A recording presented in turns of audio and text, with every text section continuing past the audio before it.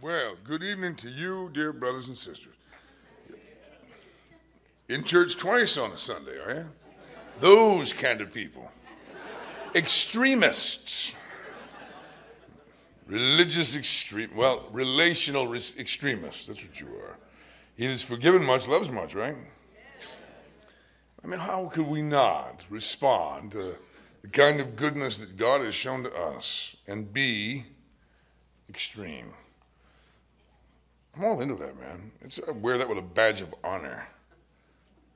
But you know, the crazy thing is the world right now makes no distinction between the extremist who follow that false god Allah, do crazy violent things, and the extremists who follow Jesus Christ and do kind things, and who always have down through all of the centuries, known for good works.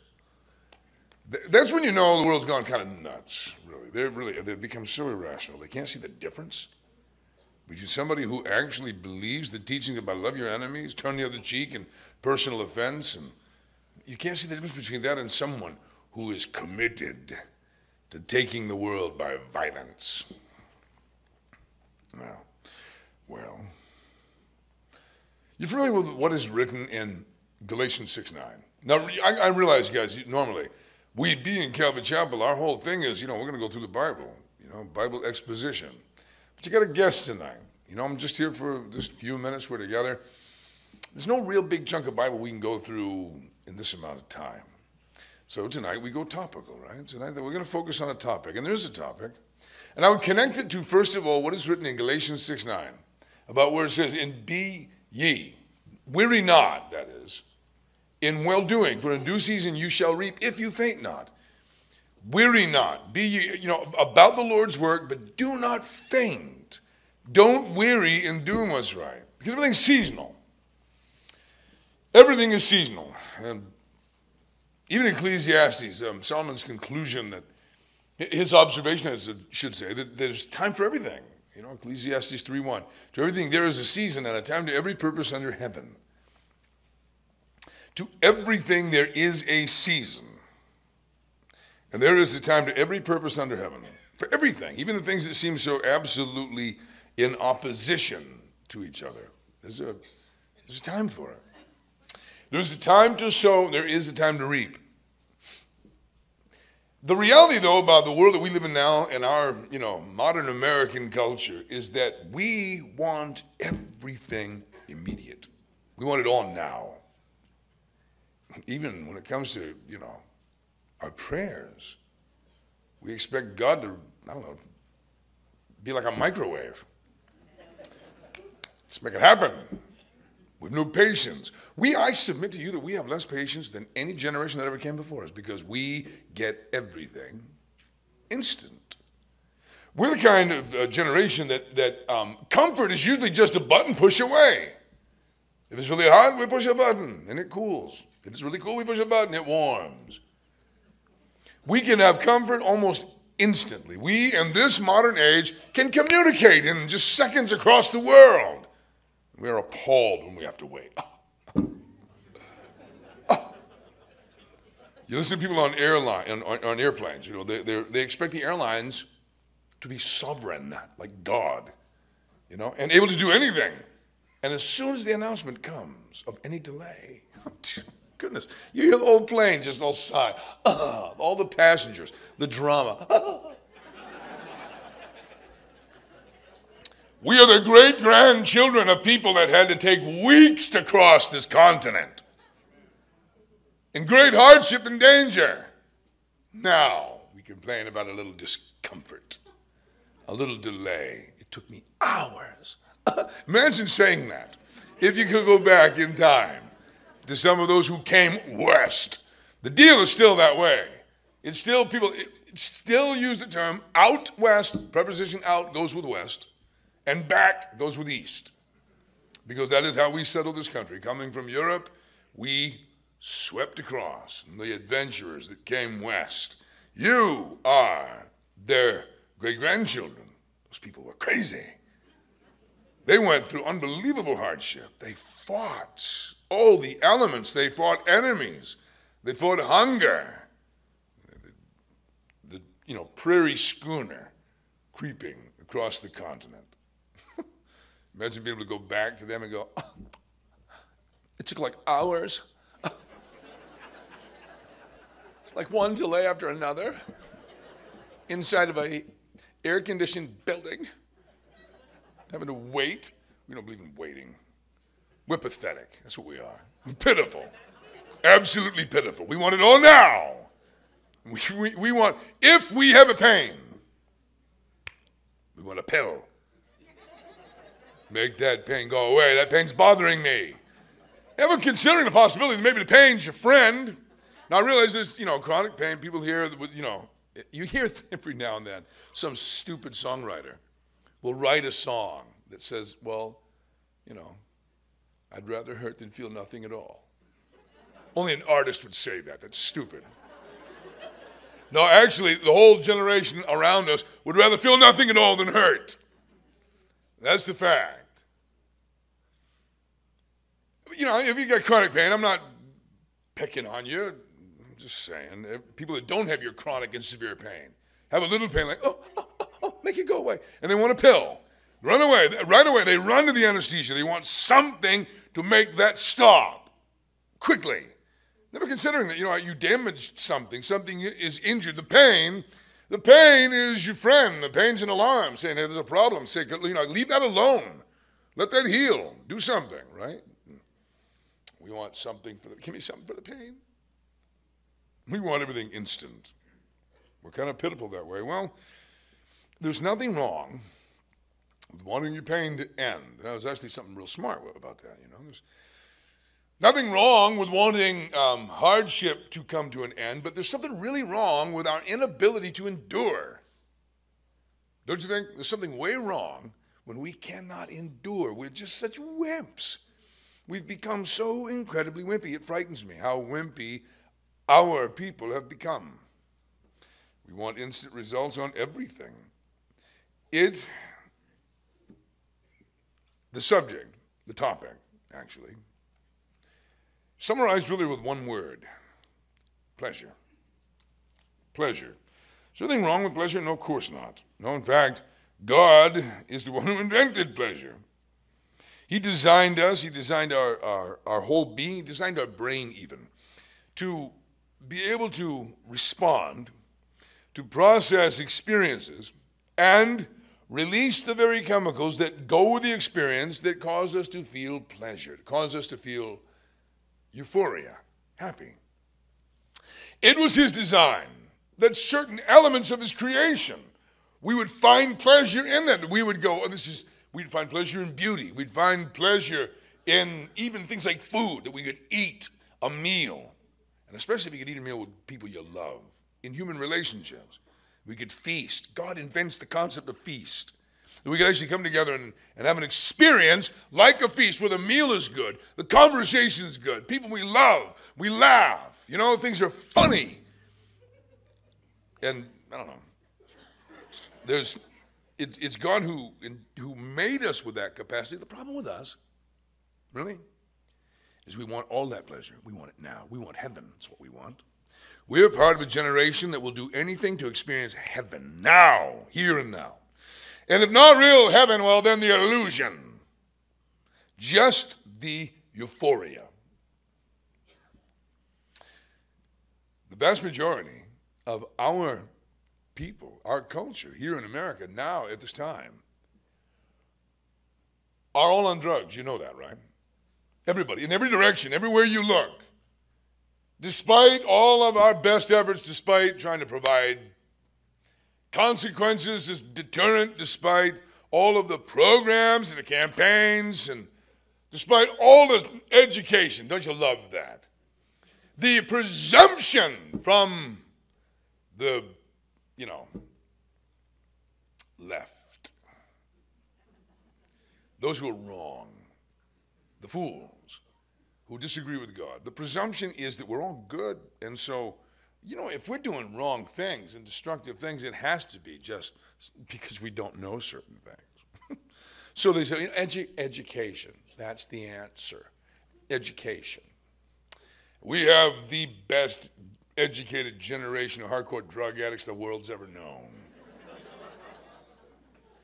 I've been working, I'm a son of a drunk, a drunkard, a man who died at 34 years old, a very accomplished drunk. He let alcohol destroy his entire life. 34 years old, that's pretty young. That's as far as he lived, as long as he made it.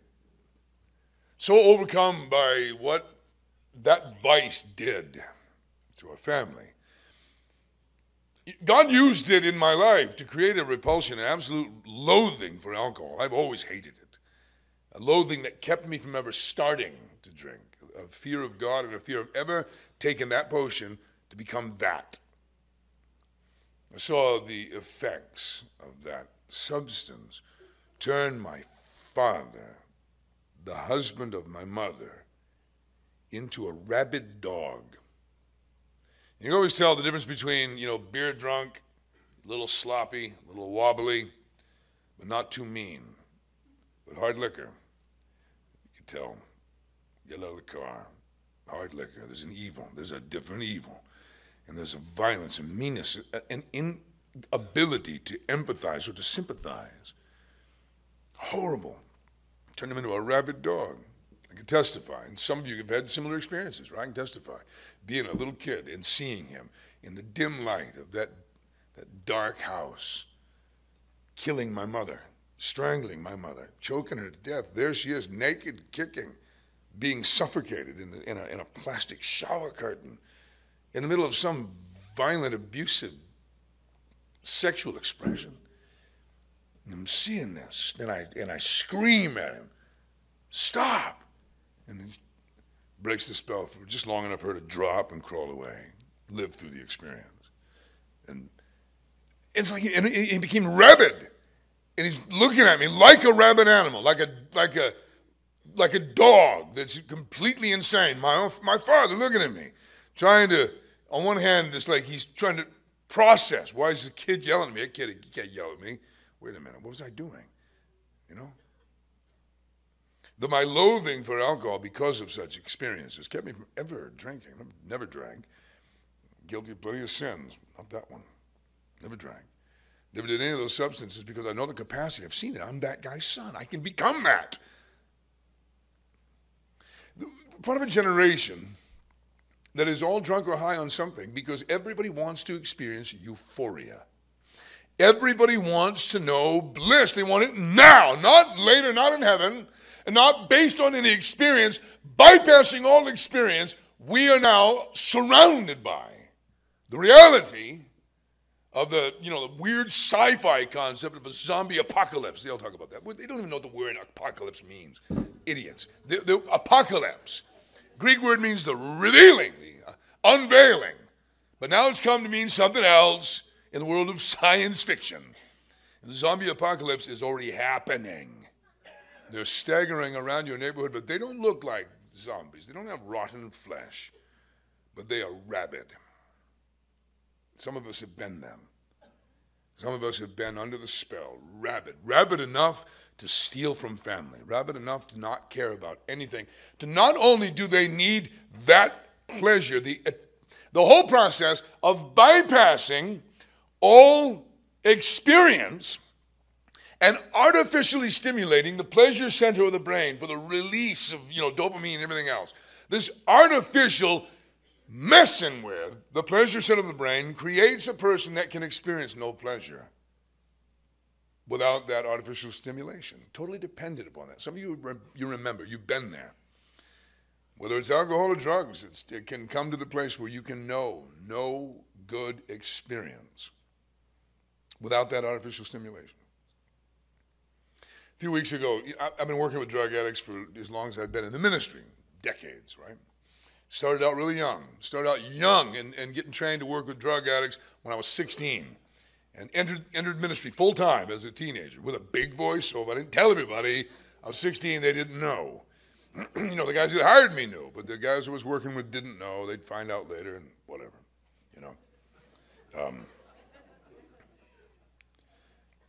Recently, one of the guys that he went through Teen Challenge, And he fell back into heroin. This kid from my neighborhood, same age as my daughter. I love this guy. He's my neighbor, right? And then, he comes through our program. He gets through the program and fails again, falls right back into heroin. And ultimately, put him in special ed. He's in special ed. Now he's living in my house, and he's staying with me all day long for a season of his life. He's like strapped to me. Where my arms swing, there his swing. And where my feet step, that's where his go. And, I think he's like 40 days clean. 40 days he's back, he's off of heroin and everything else. And I love this guy. Really, you'd never know it looking at him. He's tall and handsome, athletic. He's got all this charm and all this charisma and natural ability. He can do all kinds of stuff. 27-year-old. But there was a night, a few nights back. Believe it or not, it's still cold enough in the evening in Maine. You got to light a fire on the wood stove. And it was that way. And I lit a fire in my study, which is connected to the bedroom. So my wife would be warm. She'd go to bed. I still got work to do. I'm sitting out there. By the way, I'm recording the Bible, doing audio, because people asked me to, because I got a weird voice. And some people said, hey, would you just read the Bible for us and record it? So anyway, hey. Thanks a lot. I don't know what you're applauding, but if that would be a blessing to you, I got the New Testament done now. I got the Gospels, 4 Gospels. That's all. I'm working through it, but I'm way behind schedule. I'm staying up late, so I'm trying to do this in the dining room table. Everybody's asleep, and I fall asleep. Head on the table. I'm trying to keep going, trying to be tough. I expire. Right there in front of the microphone. Drool on the table. And my wife came out and slapped me in the head. No, she's classier than that. She didn't slap me in the head. But she did say, get up, come on, get to bed. By the way, you'll meet her. She's coming in October. And I'm anxious for you to meet her. And by the way, she's not a public speaker. She's coming to speak to your women here at Calvary Chapel, Chino Valley. And you'll be blessed. She's not one of those people that just it's not her gift, it's not her ability. She dreads it, and she's going to die to herself and do it anyway because she has something to say.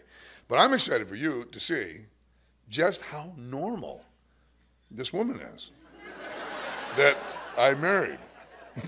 How she's so everything I'm not. She is as feminine as I ain't.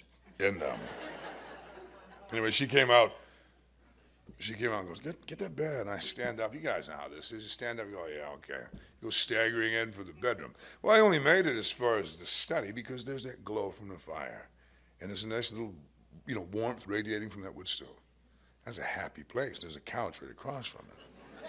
That's as far as I got. This is a happy, happy place. It was such a nice, warm feeling. And, I fell asleep, Then I woke up, fire's out, kind of cold. I woke up, and there's so much light coming through the window of my study. I thought, oh, man, it's time to get up. What a short night. Well, let's hit it. Got to go. Day begins right at 6, right? And I'm stagger over to where my desk is, not wanting to turn on any lights. I open up my cell phone. I look at the time. It's only 2:30. And I had that overwhelming, happy feeling of, I got 3.5 hours. I do the math. I got, yay, I'm going to bed. I'm going to crawl in bed with that woman and go back to sleep. I get 3.5 more hours. You've had that feeling, right? It's yes, I thought it was time to go, and I'm oh, and it's not time to go. Well, in the morning, this young man, Travis, now he's riding in with me, first thing, hit the workout, then we're going to work, and I'm relating to all these little happy experiences. We had a good dinner that night before, Everything about the evening was good. It was all good. It was a mix, As I'm relating all of that to him, he's looking at me. He with sadness, he goes, I'm only just beginning. Only beginning to feel any of those things again. This is 40 days clean off heroin. He's I'm only just now beginning to actually know pleasure from an experience. Isn't that sad? And we're surrounded, guys, all over this neighborhood, all over this region, this whole state, our whole nation. There are people that are enslaved to a fake pleasure, an illusion. That's all it is. It's like the Matrix, concept. They would like trade off everything. They would trade off their health, their family, trade off everything for just the illusion, just euphoria. It's just a little pleasure. It's not even real pleasure. Revelation chapter 4. Listen to this. This is, just hear this verse. Revelation 4:11. Thou art worthy, O Lord, to receive glory and honor and power, for thou hast created all things, and for thy pleasure they are and were created. You know what? God is all about pleasure. It is for his pleasure. It's all done. The whole program is for God's pleasure. God is, in fact, into pleasure. C.S. Lewis, in his genius work, Screwtape Letters, has one of the devils praising God, of course, by a devil's complaint. Complains that he, our enemy, is a hedonist at heart. He really lives for pleasure, which is true. He is. He's all about pleasure. He is involved in a program of sustaining all that he created for his good pleasure. Consider this. Turn with me to Luke chapter 8 in that parable of the sower. Luke chapter 8, verse 14. Luke 8:14. Hear these words from the Son of God. And that which fell among thorns are they which, when they have heard, go forth and are choked with cares and riches and pleasures of this life, and bring no fruit to perfection. Choked. Pleasures, plural, have the capacity in our experience to choke out the very word of God that would produce fruit. Cares, riches, and pleasures. Is there anything wrong with pleasure? No, there's something wrong with the pleasures of this life. Well, consider this. What is written about Moses in Hebrews chapter 11? That's worth noting and worth reading. Hebrews chapter 11. Speaking of Moses' choice, which was by faith, it is written in Hebrews 11:24, by faith Moses, when he was come to years, refused to be called the daughter of Pharaoh, the son of Pharaoh's daughter, choosing rather to suffer affliction with the people of God than to enjoy the pleasures of sin for a season. The pleasures. Sin is, in fact, very pleasurable. It's the reason why people do it. So much pleasure. There's Moses in a position that very few people find themselves in. Well, the whole world has been given to him, in a sense. Whole world. I mean, they have rolled out the red carpet. He is so set up. He comes to a fork in the road where he has to choose not just between two peoples, but between two ways of living, affliction and pleasure. And it was by faith he chose against pleasure. He refused, there's quite a verb, he refused to be called the son of Pharaoh's daughter. He refused to be the prince of Egypt. He refused and refused all the pleasure that goes with it. Think about Moses. Will you think about him? Young Moses. Maybe he is somewhat full of himself. Maybe, Stephen's words at his trial. Stephen gives that little history lesson, mentions Moses. The guy's mighty in word and deed. He's accomplished, he's educated, he's dynamic. Man, he's like a superhero. And he thinks he is one. He does. He assumed that his own people, the Jews, would recognize him as their Savior. He made all kinds of assumptions. I mean, how could they not? He's awesome. How could they not? He's like, here I come to save the day. Stop right there. Unhand him. He's rejected. Shocking. Absolutely, utterly rejected. So he's got some things wrong with him, some things that will be broken by suffering. But ultimately, ladies and gentlemen, he was at a fork in the road. Flawed though he may have been, and by faith, he saw down one road, ultimate pleasure, that was eternal. but in the immediate affliction. Down this other road, immediate pleasure and ultimate and eventual affliction. Consider those two things. Will you please just consider the contrast between two different kinds of pleasure. One that is immediate but temporary. The other one is eventual but it's eternal. Immediate and temporary versus eventual and permanent, eternal. Recently, as we went past the memorial of D-Day, we were forced once again to think about that generation that fought, the generation that formed an army, built battleships, built weaponry, took on the worst enemies of life on earth, and beat them in less time than it took the Obama administration to get a website up.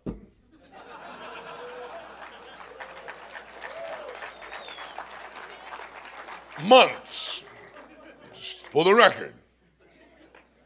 That generation that didn't borrow money, they saved. They saved. They put off gratification. They had a concept of delayed gratification, that whatever it is worth waiting for. Something that their grandchildren, their great-grandchildren don't know anything about. No delayed gratification in this particular age we live in. Instant gratification. They understood that you save, you sacrifice, you work hard, and ultimately you experience reward. What happened since then in our culture? That there's no waiting, there's no sacrificing. Was that they say that the rich stay rich by living like they're poor? The poor stay poor by living like they're rich? Profoundly true, isn't it? By the way, I got a Facebook page. Give me a friend request. I'll welcome you in. I'm amazed. I've always hated that. I've always hated that medium. I've hated social media. I've called it wastebook, and it is for so many. But once I decided I'm going to influence that, once I said, all right, it exists, I'm going in. Once I decided to do that, I started collecting friends. The kind of people that friend request me are people that know Bible, and they know politics, they know world events, and they got a sense of humor. And the stuff they put, they contribute. There's nobody on my news feed. Nobody's welcome to go, I'm at the donut shop now, because that's stupid, and I don't really care. Well, you think you're the center of the universe? You got to tell everybody where you are? What in the world? Who do you look? Just find something more important that you can contribute. And the contributions that people, I'm blown away. But it's like all of a sudden I got a staff of thousands of researchers. And they're sending news, they're putting it on there, and then I am putting it out to all my friends. It is amazing to me, actually. Amazing. No trivia. Anybody's putting trivia on there, anything stupid, unfriend you. I will. And I'll tell them, too. You are not unworthy. But it's quotes like that. The rich, many of them are rich because they live like they're poor. Many of the poor are poor because they live like they're rich. Way above their means because they want it now, because they borrow, they go in such deep debt. Pleasures, contrasted here in Scripture, as is in the parable of the sower, pleasures of this life. And here in the quote in Hebrews 11, about Moses choosing to suffer affliction with the people of God rather than the pleasures of sin for a season. Realizing that that's temporary. That pleasure is going to be short-lived. And then on the other side of the pleasure, you got to pay. I said the old expression, you got to pay the piper. I haven't dug into that one. Who's the piper? I don't get what piper? It has to have something to do with you got to pay the band, I guess, for the gig. That I guess. Party's over, now you got to pay the piper. There must be that. Whatever. Look at this verse. To me, this is an apt description from 2 Timothy. The description of the last days, the end of time, and the reality of people's heart condition. Tell me, guys, that this is not. Oh, by the way, on the subject of drugs and people living for pleasure. It is not, as far as I'm concerned, the illicit and illegal drugs and that whole massive evil market, this pharmakia, the sorcery, that ultimately has people doing things that they would never do in their right mind, has turned everyone completely rabid. That, bad as it is, as far as I'm concerned, pales to the damage that is done by the pharmaceutical industry. You know what every single mass shooting has in common? Not a gun. A drug you never hear about. An antidepressant that not only keeps the bad guy from feeling depressed, it also keeps him from feeling any empathy, any compassion, makes him capable of doing the worst kind of things that we've ever heard done. Rental car's got the Fox News Channel satellite radio, and I'm listening to that on the way here today. You guys are... Las Vegas, 2 cops are shot sitting eating pizza. Just people walk in and just shoot them and then take their weapons and go to Walmart and start killing more before they shoot each other. That's insane. I guarantee the thing you will not hear is the drugs played a role. You don't hear it. That information is suppressed. You don't hear it. You got to dig to find that. It's all this, doctor confidentiality thing. And they act as if it is irrelevant. It is not irrelevant. Anyway, this 2 Timothy passage.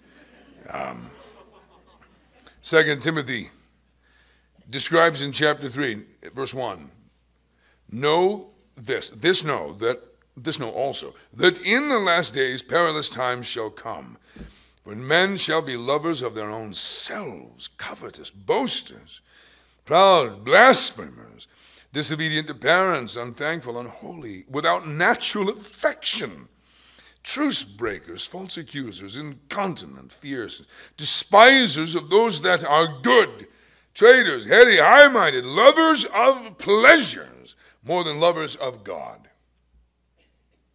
Lovers of pleasure more than lovers of God. That kind of pleasure, the kind of pleasure that would rival God, such idolatry.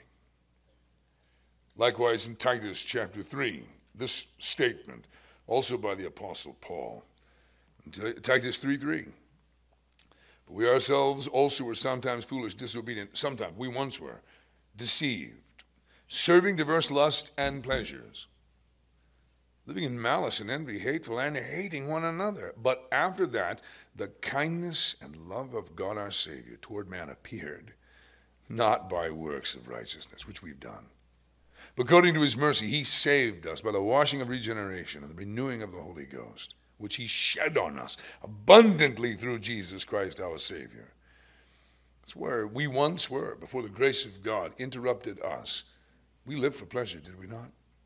And we then can identify with a generation in the world around us that has absolutely gone mad in their lust for pleasure. But consider this. Back in Psalms, turn back to the Old Testament with me. And look at what David wrote in what is a prophetic psalm, Psalm 16. The 16th Psalm. I'm turning with you. Psalm 16. Look at the description we have in the 11th verse. That 10th verse is the prophecy that Peter, the Apostle Peter, quoted it on the day of Pentecost, Acts chapter 2, when he said, this is, thou wilt not leave my soul in hell, was a prophecy. David prophesied concerning Christ. Yeah, we killed him.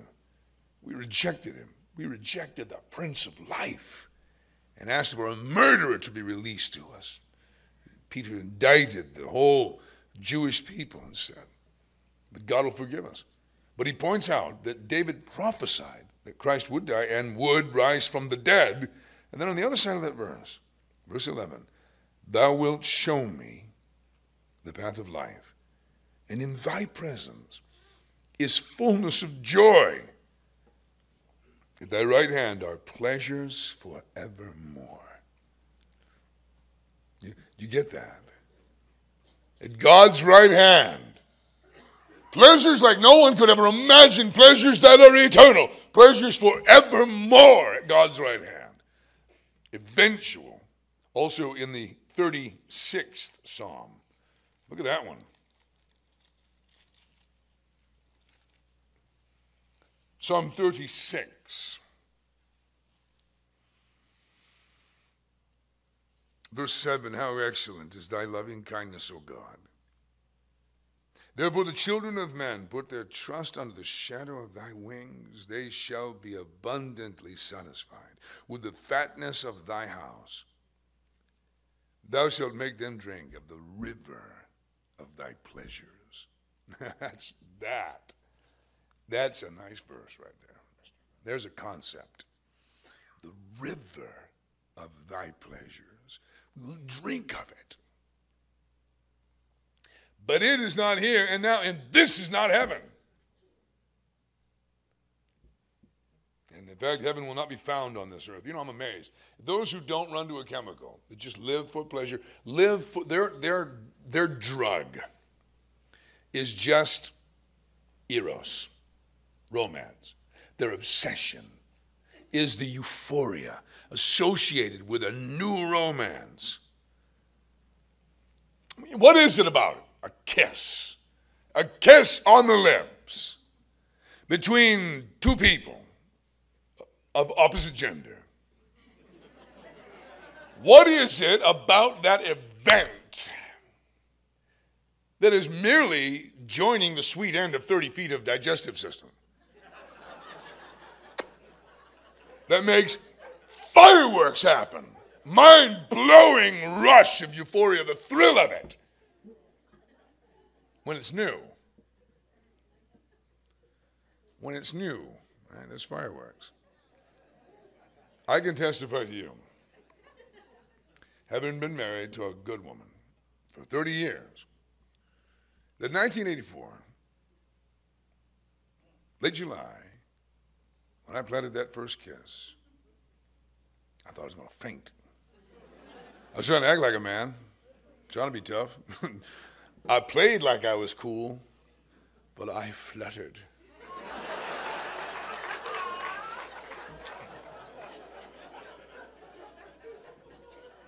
Oh, the thrill of it. Oh, the rush. I'll never forget it. 30 years later, we find, wow, we can forget to do that.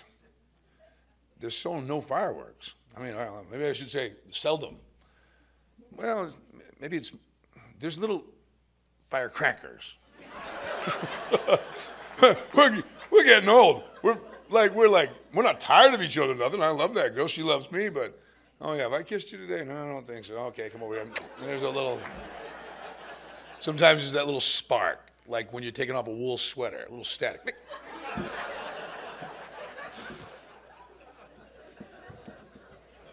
Now, you know what I'm talking about. You married people. He's like, you want to make it thrilling? Make it forbidden. Somehow or another. Somebody got to come along and forbid you from kissing your wife. And all of a sudden the thrill comes back. You're going to sneak around. You're going to find a way. Because we're stupid. Because we're all messed up. But C.S. Lewis, he points out in his book, The Four Loves, I highly recommend that book, he points out in that Eros chapter that Eros is the really temporary kind. It's really, of all of the loves, it's almost like the most inferior of the four. You know, it's fleeting. You can't count on it. It will not keep two people together. People do not stay bound together by Eros. Nobody does. It's why you make vows. It's why you make commitments. You have all your friends and family come over. You go, I want you to watch this because you hold me to this because I've chosen this woman.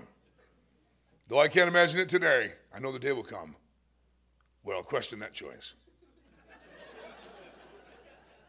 And I know she will. Tomorrow. So I want you guys to witness we're making promises that we're saying we're going to stay together till we die. Nothing but death will part us. That's what we do marriage for. That's why. But C.S. Lewis says it has to be that way. It has to. Eros has to sort of fade. It can't be like it is when it's brand new, or you'll get nothing done. You will sit around and just kiss. You'll stay locked up and do nothing. You won't accomplish anything. You won't pay the bills. You'll be like an addict. You'll be I must have this, the kiss. That's all. I must have the kiss. You'll wear your lips out. You'll end up with calluses. You'll look weird. Imagine your lips being like the bottom of your feet in summertime. All cracked and peeling. It's quite a thought to explore, isn't it? But he's right. If it stayed like it was the summer of 1984,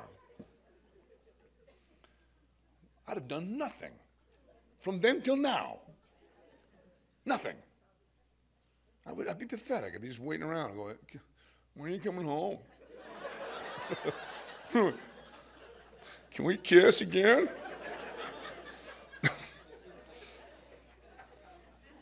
I wouldn't act like that on the outside, but I'd be thinking it.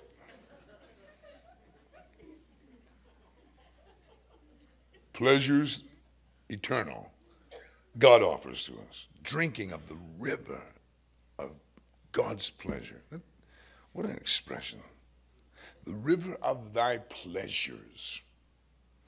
A couple more verses before I let you leave. Well, you can leave anytime. I'm sorry. I shouldn't say that. Before a formal dismissal. Who do preachers think they are, anyway? Just get all done and go, you're dismissed. Who do they think they are? And finally, in closing, you don't do that in any conversation, do you? Wouldn't that be an absolute absurdity? And finally, in closing,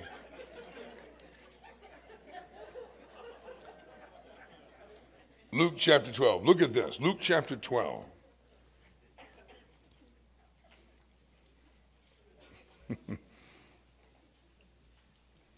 Right in the middle of this beautiful picture, this parable. In Luke chapter 12, verse 32. Look at what the Lord Jesus said. And this is right after saying, you know what, don't fear anybody, can only just kill your body, and that's all they can do. I'll tell you who to fear. Look, let's fear God. Fear him who has the power to send body and soul to hell. Yeah, I say to you, fear him. And then he goes, but then again, verse 32, fear not, little flock. Fear not, little flock. For it is your Father's good pleasure to give you the kingdom. Give it to you. Not make you earn your way into it. No, it's his pleasure to give it. And to give it to you.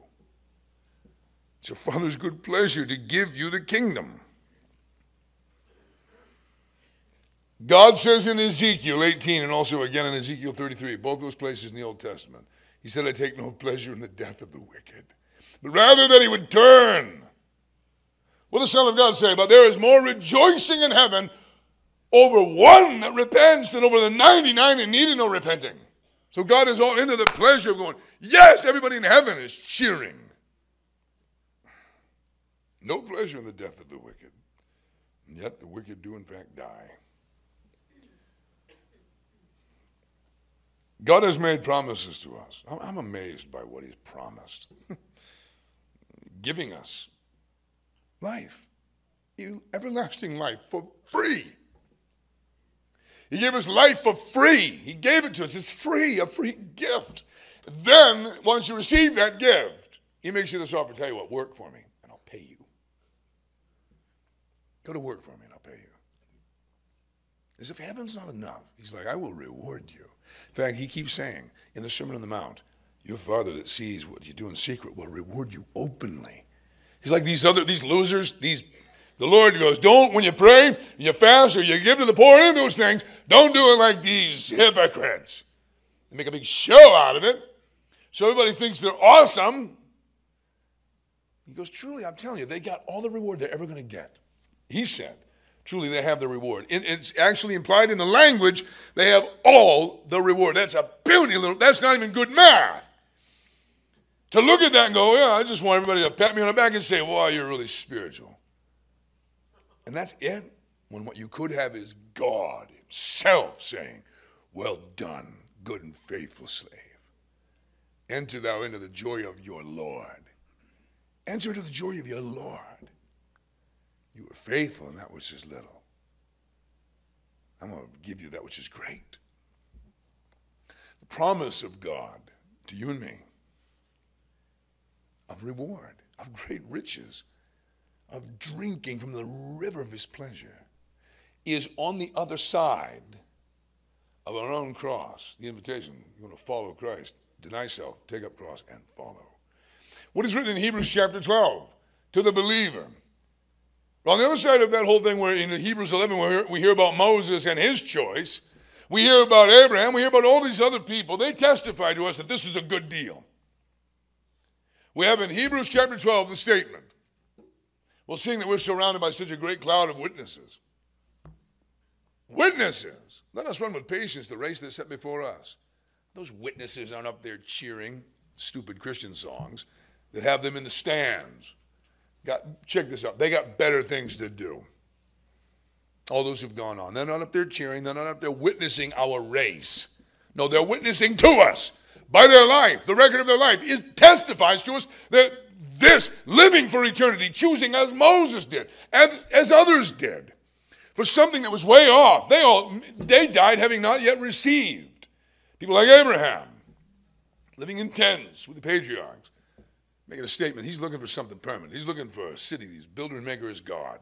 He's looking for something that's eternal.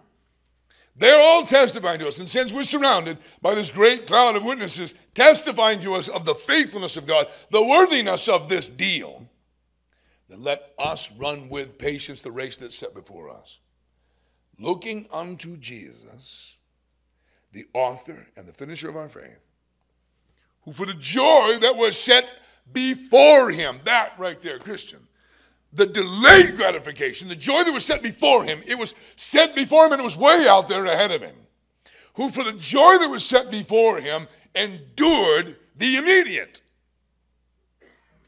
endured the cross, despising the shame, and is now seated at the right hand of the throne of God. We got stuff to go through, some of which may even involve persecution. Bring it. Some of it may involve the shame and humiliation, being labeled as haters, extremists, all those things. We have to endure temptation. We have to, in this life right now, say no to a whole bunch of stuff, even as Moses did. We must refuse. The illusion of the world of pornography, 80% of all the men in this country right now, including the Christians, regularly view pornography. It's just another fantasy land. It's another form of drug, another attempt at euphoria. It's not even real. 30% of all the women.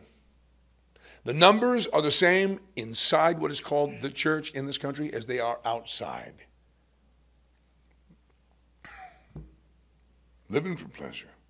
No, we now have to refuse all of that. Choose rather to experience affliction with the people of God than to enjoy the pleasures of sin for a season. We got to do a little bit more math than that. We got to look ahead. We got to look ahead. Brothers, listen to me. Brothers, we're all right now vulnerable as men. If you've got vision still and you have gadgetry, there are safeguards you got to take. You got to do whatever you got to do, man. You just got to get serious about this. You know what? Sometimes it blows my mind. A rat, a rodent, can do this math. A rodent can find one of its limbs in a trap, weigh it all out, and go, you know what? I could stay here and die, or I can chew that off. I can cut my tie to this death trap and live on a tripod. And a rat will do the math.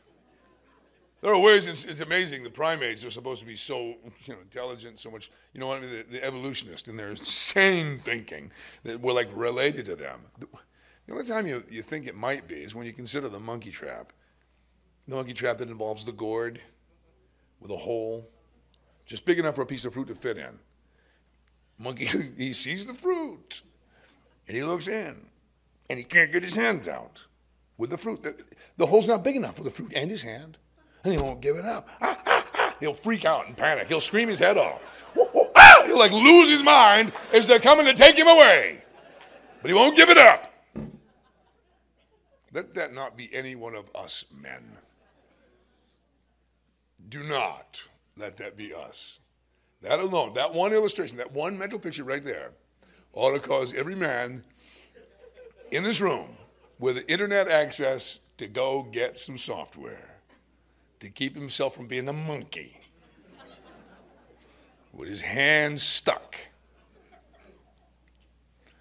I personally believe I do Covenant Eyes. It's an internet browser. No, it's not anywhere near as good as Safari. But, oh, well, Safari is way more efficient. Everything wants to work off Safari. Covenant Eyes, less efficient, but I'm not alone. I don't live in a secret. You know, I got a brother it reports to. You do what you got to do. You take whatever measures you have to take. You cannot, here and now, live for the pleasures of sin for a season and still plan on eternal pleasure, drinking of the rivers of God's pleasure. Do you understand the theme of this message tonight? Couldn't be any plainer, I don't think. It is either we choose the immediate and temporary, or we choose the eventual and the eternal pleasure. May I leave you with a poem? I wrote it myself. This here was written by me. So don't laugh at it. You'll hurt my feelings. You'll hurt my feeling. I have one.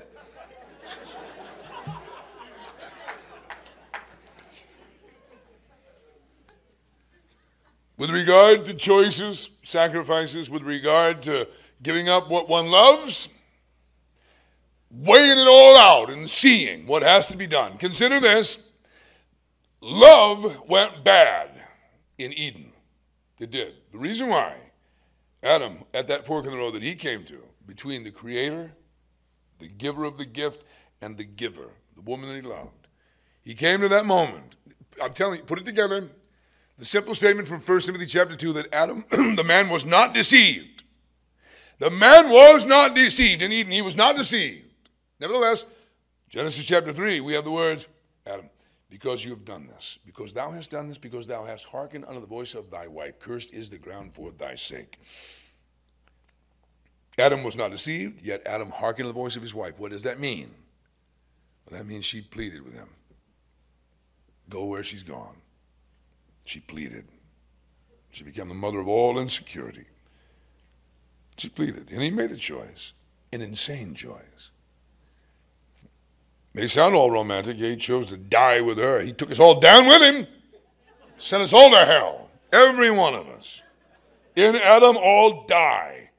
It's idolatry. Romantic as it may sound, oh, he loved her so much. Yeah, well, he didn't do her any good by loving her, more than God. The first time love is mentioned in the whole Bible, first time it appears, Genesis chapter 22. And that's the story, the account of God calling Abraham. Abraham, who has finally received the gift. The defining moment of Abraham's life, there's a lot of things that happen in his life for which we should be grateful that he's not known for. The defining moment of his life was not when he's hiding behind his wife like some coward, telling the half-truth. She's my sister. You're my sister. Huh, yeah, my sister, be nice to me. The defining moment of his life was not then. Otherwise, Abraham would be the father of all cowards. Cowards. Like how that did that. All cowards.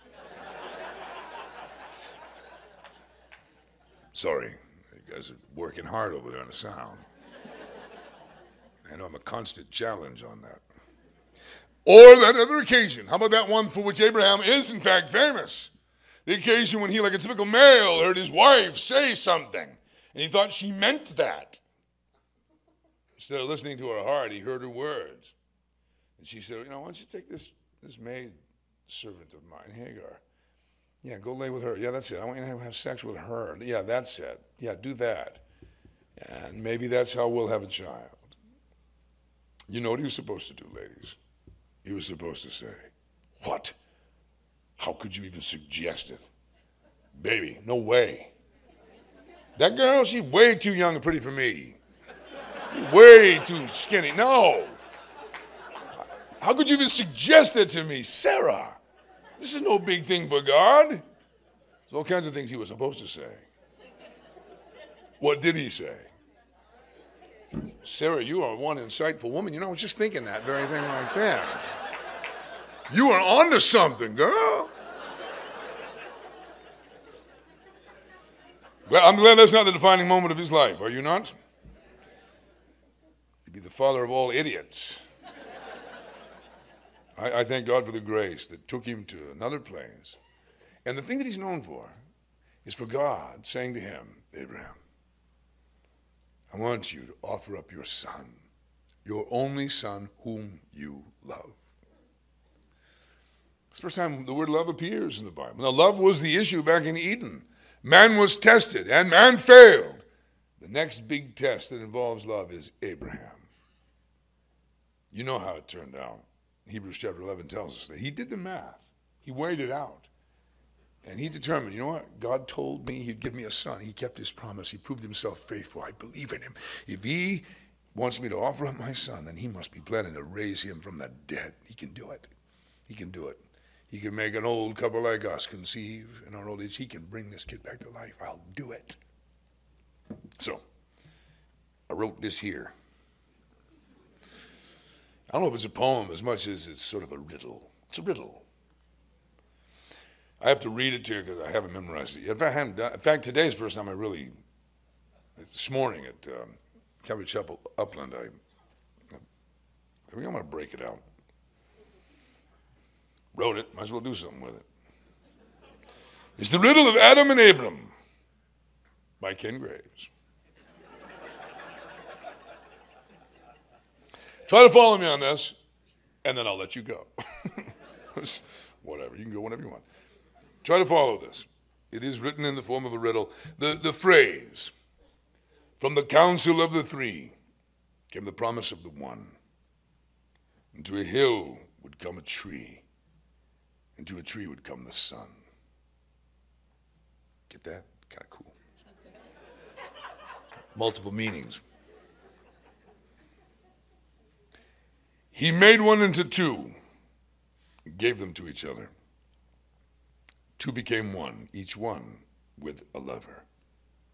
But the gift became a goddess to the one she was given, and love became a demon by one cast out of heaven. But her lover so loved her.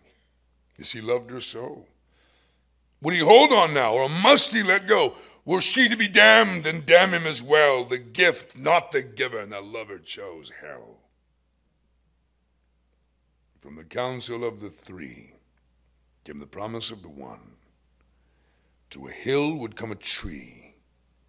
To the tree would come the sun. The giver gave again, and the gift was the son. And from the love of the two came the life of the one. When given the choice, what choice would he choose? When to live you must die, and to win you must lose. Would this lover trust or act on his fear? Would he offer him up through the smoke and the tears? To pierce love's heart would break his heart too, but when love asks for love, what less can one do? And from the counsel of the three came the promise of the one. To a hill would come a tree. To the tree would come the sun. By love given back and through the gift that's been returned, the mystery of one who would rise would be learned. One came to die for the many, and that grave that was filled is the grave that was emptied. Thank you. Thank you. You don't have to do that just because I handed a poem, but thank you.